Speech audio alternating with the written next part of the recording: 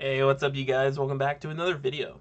So this time we're looking at Active Directory. We're actually on a domain controller here right now, and we're going to show you how to dump out all of the password hashes that are stored on this domain controller, and then we can actually take them to other tools like Hashcat, try to crack them, but it makes a great way for you as a sysadmin, or maybe you're part of an InfoSec team where you want to audit your environment and see, hey, what users or what type of passwords are my users using? Do we have weak credentials in the environment?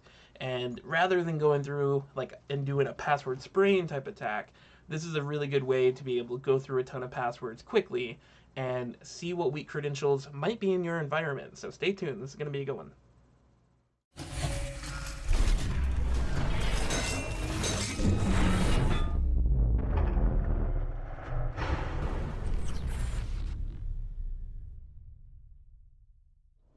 Alright, here we go. So we're looking at a Windows Server 2019 box here, and it's already got Active Directory configured, up and running.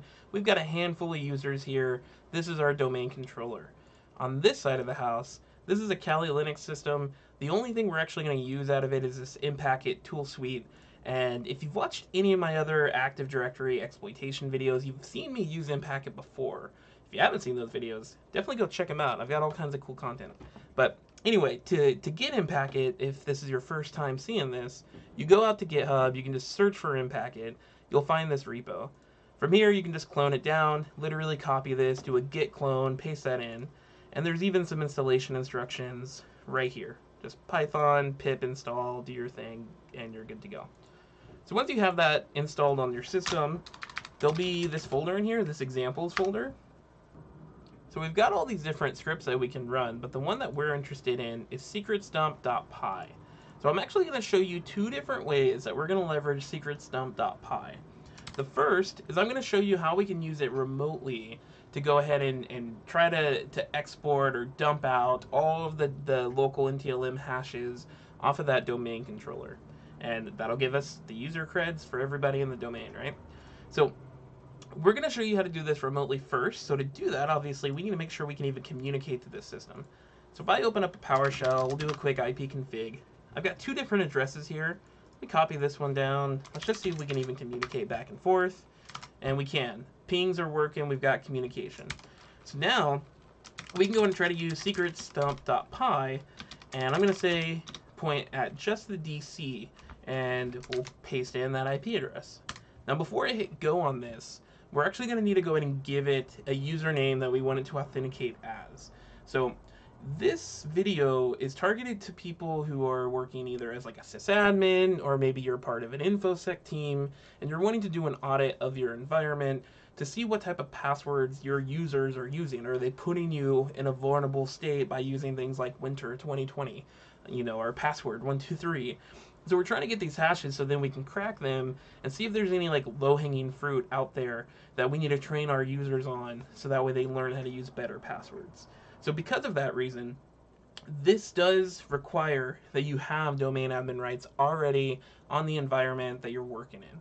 If you're a pen tester, you could totally use this in engagement too, as long as it's within scope, right? So it'd probably be towards the end of your engagement, after you've gotten DA, you just are at this point are trying to like prove impact. What's the point, right? Like, we got DA, but what does that mean? Well, this is one way to show that. So to mention who it is we're going to authenticate as, right here, you'll throw in the domain, throw in the user. In my case, L. James is a domain admin for the NBA domain, and then just point that at the box you're hitting. Press enter, and you'll be prompted for the password for that L. James user. Punch that in, and it didn't work. So something didn't work here. Let's take a look. Secretsdump, just EC, NBA L. James at 10.01.10. I believe that's right. Maybe I had a typo in my password. And permission denied. Something went wrong with this approach. Maybe we need to run this elevated. So I'll do a sudo in the front of this. Try this one more time. Boom, check that out. So we now have all of the hashes dumped out of the system. Now, if you want to see actually going through the process of cracking these hashes, I made a video about cracking NTLM v2 hashes, which is, they are different hash types than what we're looking at here. If you're interested in how to actually crack these specifically and you want to see all of the syntax for hashcat, let me know in the comments. I might make a video just for that if you'd like. But for the scope of this video, we'll copy out all these, store that into a hash file if we'd like to, but this is how you actually dump the hashes remotely once you have DA credentials. But what if you didn't have the ability to run this? What if you don't have like network connectivity from a Kali system to the actual Windows server, or you want to know a way to do this living off of the Windows LAN, right? So let me show you how we can do it out of here. Back over on our Windows server, let's show you how we can go in and get this locally off the file system. Say maybe the Kali box doesn't have like network connectivity or something like that, right? So we're going to leverage PowerShell quite a bit to do this. If you try to do it all out of the GUI, it's just not going to work right. For example, what we're looking to do is copy down two different files out of this file system. Both of them are going to live inside the Windows installation directory. One of them's in System32 and the other one's in NTDS. So there's two different files that we need. One of them is the file that actually stores the password hashes, and then the other is the system hive that actually handles the encryption of the password hashes. So we're going to need both of these in order to decrypt the, I guess like the storage of the hashes, so then we can even go and try to actually crack those hashes. If we can get these two files off the system, we can go in and take them over to our Kali box, and then we'll be able to do something similar like we did with Secretsdump to extract the hashes, try to crack them, and do all that fun stuff. However, we do have one challenge. If I go into Windows, we're already in that. Let me look for the System32 folder. And then we're looking for config. So this is one of the files that we're going to need. If I were to just try to copy this and say throw it into like a temp directory,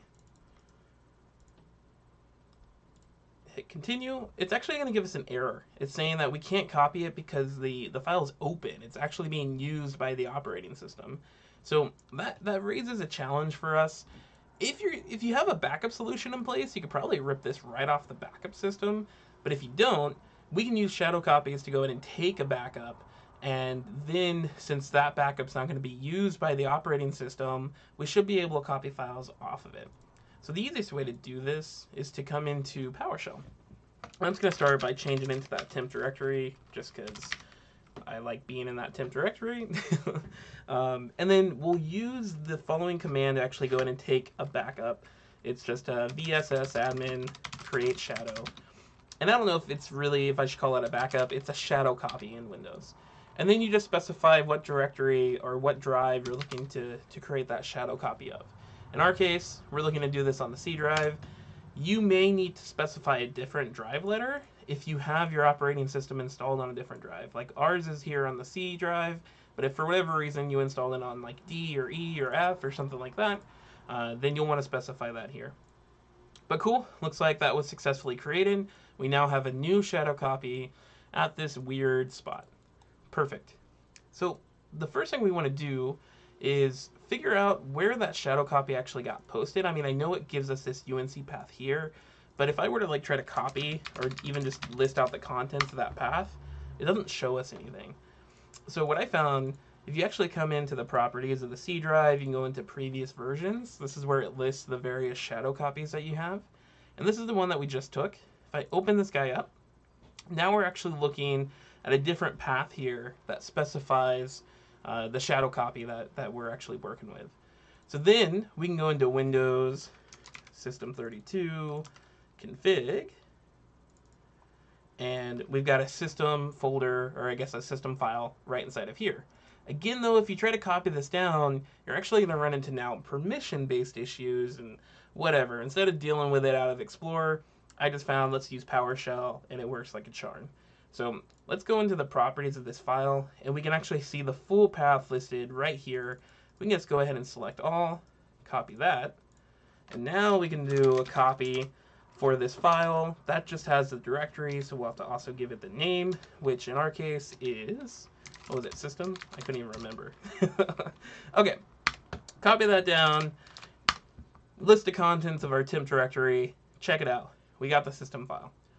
So the second file that we need is actually in the Windows directory still, but it's not in System32. It's under ntds, and it's ntds.dit. So in theory, should be able to come in here, come back into the Windows, and then do ntds, ntds.dit. Perfect. So we've got the two files that we need. So now, go into our temp folder. I'm going to go ahead and take both of these. I'm just going to zip them up. I sent them to the desktop. That's not what I wanted. Send to compress zip folder. And it threw it on the desktop anyway. Whatever. So now, you can transfer these however you want. I'm going to use just like a file share. This is my domain controller in my lab environment. And so I'm going to copy this, and I'm going to paste this in. This is already a file share that's actually publicly accessible to everybody on my network. So if you're in production, don't do this. Don't copy it to a publicly accessible file share that other people can see. Again, this folder really has like the keys to your kingdom. You want to transfer this, and you want to be really careful with this file. But I don't care in my lab environment, right? I'm a good security guru, so I'm just going to go ahead and paste that into that public share, and then we'll go and download it from my Kali system.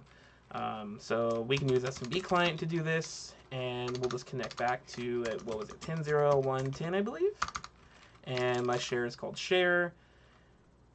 I think that's right. Let's try to connect. Yeah, it's asking for work group password, so we know we got that right. Okay, and then we just need to specify L. James as the person we're authenticating with, and his super secure password. Punch that in. We're connected, and then we can go ahead and say get ntds.zip. Or is it get? It is get, right? Get ntds. ntds.zip. It's not working. Let's try this again. Maybe I need to specify ntds.zip as the output. Do I have exit real quick? Oh, so I'm in this weird directory. I don't have write permissions inside the op directory, right? So I'm gonna go into documents, videos. I think it's videos. Maybe it's just, sorry guys, home, vids, and then this was hash dump. Okay, now we'll do this again. And we'll say get ntds.zip. Boom, we got it. Okay, so that's what happens when you don't smash the like button for the YouTube algorithm. It doesn't let me download the file, guys. So please make sure you hit the like button. It really helps the channel out. All right, cool. So let's exit out of here. Now we have the ntds.zip file.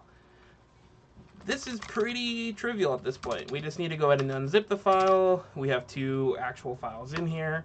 And now we're back to running Secretsdump.py. If you install it with Impacket using the pip install thing, it should make it to where Secretsdump.py is already in your path. So just running that, and it actually executes the script. You don't have to be in the op directory like I was earlier.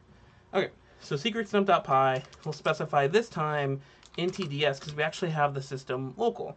Let's make sure we list this out so I can see everything. So I'm going to specify the path to my ntds file, which is right here. And then we'll specify system, give it the path to our system hive, which is right there. Tell it that we're using local, so it's not trying to go out to any like remote file share or remote server. And then I'll give it an output file here of hashes.txt. Fingers crossed. It looks like maybe it's gonna work. Reading, decrypting, and check it out. We were able to dump the hashes off the system. We also got some extra cool stuff here. It looks like we got some Kerberos keys. I don't recall if we saw that last time or not. And it looks like it even gave us different like Windows computer system hashes, right? So like Mamba, Goat, those Uncle Drew, those are all domain joined computer names. Those aren't actual users on the system. So yeah, we got a lot of juicy stuff in here. And you can take those hashes offline, use Hashcat, try to crack them. If you want to see a video on that, just let me know in the comments and we can make a part 2. Otherwise, this is everything I wanted to show you guys. So hopefully you like this content. If you're new, please consider subscribing. And I will check you guys out in the next video. Thanks.